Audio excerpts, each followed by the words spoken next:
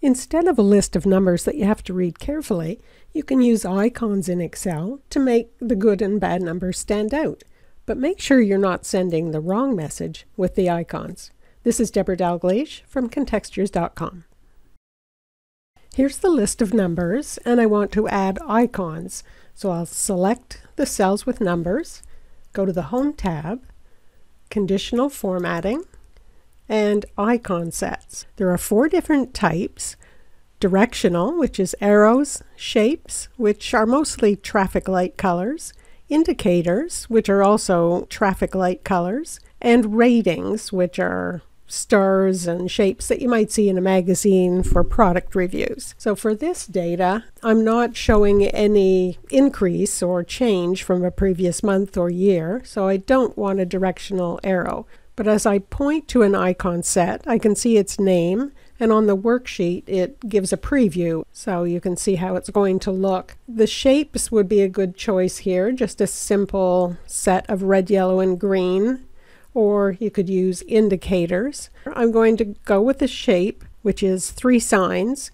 because it not only has the colors, it has a shape. So if someone is having trouble distinguishing the colors, they can go by the shape. So I'll click that, and right away it's on the worksheet. So now we can quickly see that February has the highest quantity and the red ones are the lowest. Here's another list of numbers for the 6 months, but instead of sales, we're looking at returns now. So people have sent the product back.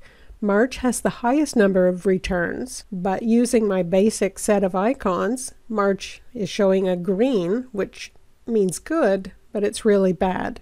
So we can make a quick change to this icon set to show the correct information.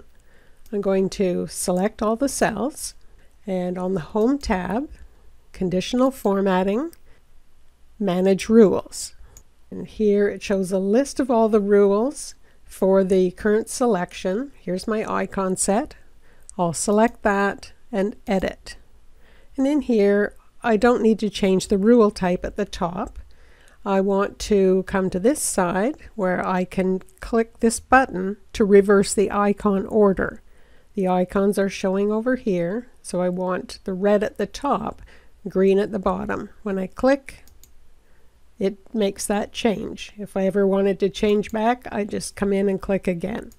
So we'll have the red at the top, click OK, OK, and now bad is showing as red.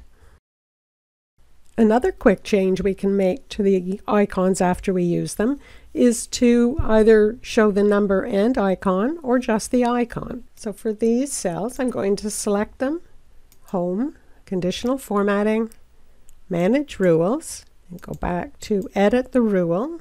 Instead of showing the numbers, I'm going to check this box to show the icon only. Icons only could be good for a list where you don't need people to read the exact number, or you don't want them to know the exact number, just an indication of how things are going.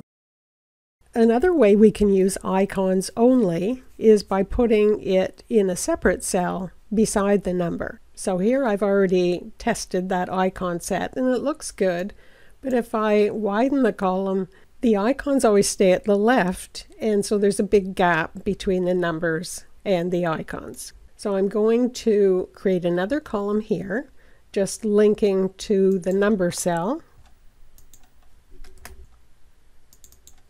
So for these numbers, I'm going to apply the icon set, go in right away and change it to icon only. And now for these cells, I want to get rid of the icon. So I'll go to Home, Conditional Formatting, Clear Rules from Selected Cells. So now we've got the number, and if we widen its column or change it, it doesn't matter.